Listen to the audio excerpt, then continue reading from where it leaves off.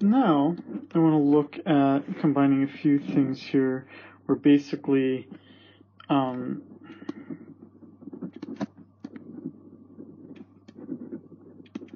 where I'm trying to kind of say, what does the unemployment rate really tell us? So as I'm making this lecture right now, the unemployment rate's approximately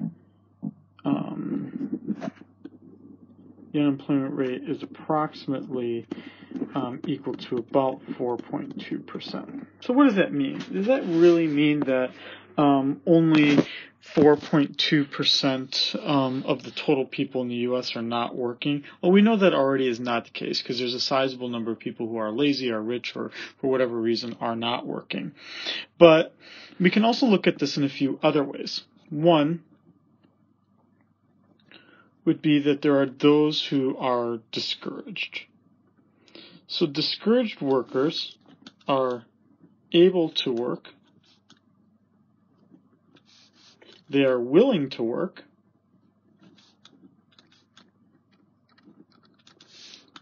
but they're not looking. So what that means then is that to the extent that an economy has discouraged workers, it tends to lower the unemployment rate. So what you see if you look at the data is that the unemployment rate actually starts to reach its highest point just when a recession has ended, primarily because that's when the people actually start looking for work, is when things actually get better. So you tend to have more discouraged workers the worse the recession is. Also,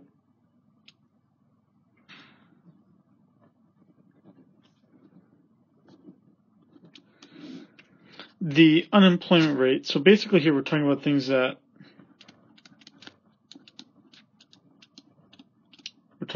are not in the unemployment rate. Where those who are underemployed, meaning either you're not getting enough hours or you're working at a job where you are overly qualified. Right, so I am obviously a professor of economics. That doesn't stop me from getting a job at Target. In both situations, I count as employed, but we could clearly say that maybe my skills would be better used teaching this course rather than being a greeter. Also, it could be the case that I'm a greeter at Target, but I only get 20 hours a week because that's all my employer gives me.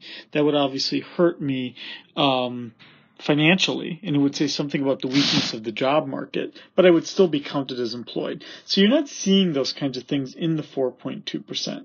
In the 4.2%, you're not seeing discouraged workers, and you're talking about people who are possibly doing things who are counted as employed, even though they're not being able to do as much as they possibly can.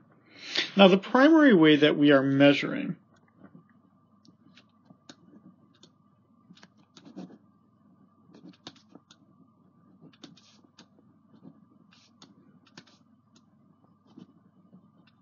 kind of simplify this as, how do we find out where everyone is in that big chart? What we do is we tend to take a survey.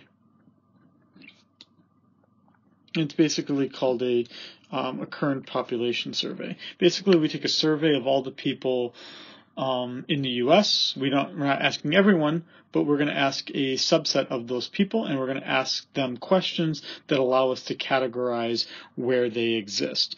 If you didn't do the current population survey, the other way you could do it is with something called the establishment survey.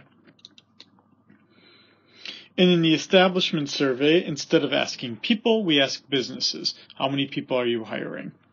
So it's just a slightly different way. And we do calculate both, and they give us different understandings of things.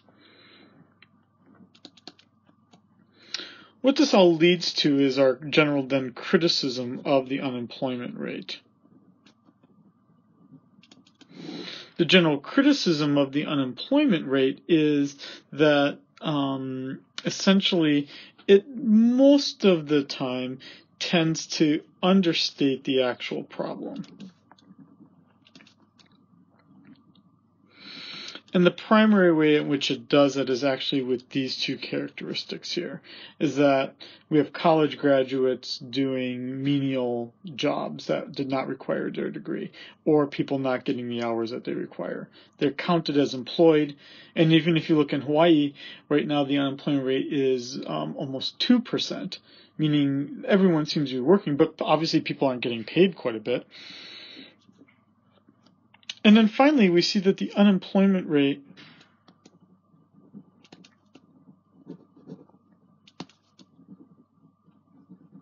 differs greatly across categories within the population. So I'm just going to look this up here as I'm lecturing here. I'm just looking on the Federal Reserve Economic Database. And let's just start with race. So by race.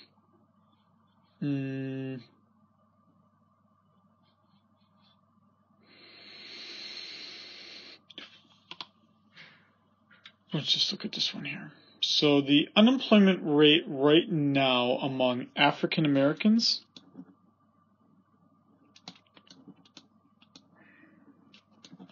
is 7%.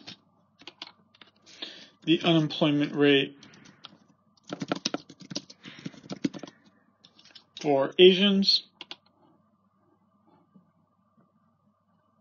is 3.5%.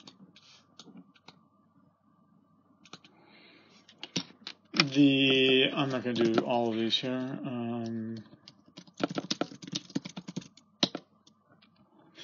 For whites, or Caucasians, if you want to be formal here, it's 3.7%. And then finally for Hispanics,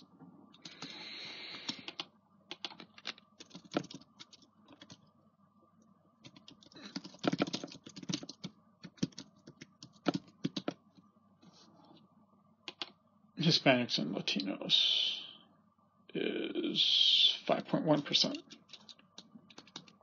So why is that? Why do we see these differences? It's not what you think. It's not, I'm sure it exists, but it's not necessarily discrimination. There's a host of reasons why people are unemployed. For instance, let's just take a very innocent example. It could be that the hiring manager is colorblind, meaning they don't care whether you're green, purple, what color you are in terms of race, but if you can't get to the job reliably, I'm not going to hire you, which is actually on the mainland what happens for many African Americans is that you find individuals living in the city center, but the jobs are in the suburbs, and there's no way for them to get from one location to the other. And for Hispanics, it's not just our generalized notions. We're not just generalizing here and saying, maybe, like we live in an era where maybe we'd say, Hispanics don't have, maybe enough education, or maybe we have, questionable legal documents or kinds of things like that. That's not generally the case, right? These are generalizations. These are, even racial stereotypes, which aren't necessarily true. Hispanics could have the same issue of jobs being placed somewhere different, but you could also have other issues, right? African Americans, Hispanics have other issues such as how do we finance childcare if we don't have a reliable babysitter? How can we start working at a job? It also has to do with differing levels of education. That we know that Hispanics and African Americans have lower levels of college degrees, and what we see, I'm just typing in our unemployment rate for those with a college degree, that the unemployment rate for those with a college degree is 2.2%. So the extent at which we think that African Americans or Hispanics don't have a college degree, then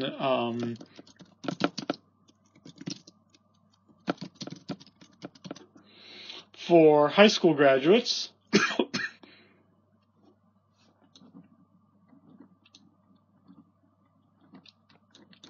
it's 4.3%. For less than a high school diploma, it's 6.5%. Now that doesn't seem a lot, but at its peak during the last recession, it was as high as 15%. Kind of high. Which is why we generally say that it's essential that people graduate at least from high school, because most jobs at least require that. And then finally,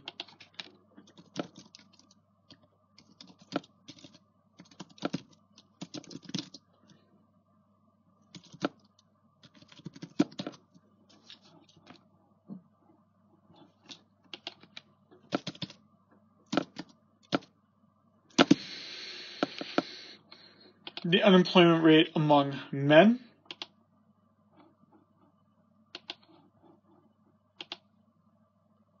is 4.3%, and among women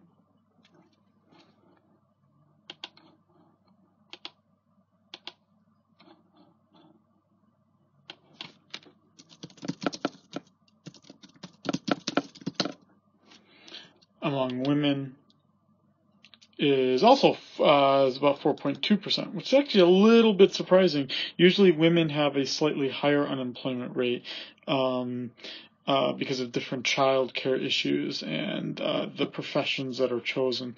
This is a little unusual time period right here. Again, these are differences not caused by discrimination necessarily, but it's a host of other factors. Also, it's not the case that you get a job because of the degree that you have. Rather, a degree could signal to an employer that you're a person that might have some smarts, that you might be a person who can stick to it, or you just are from a rich family that can afford that kind of thing.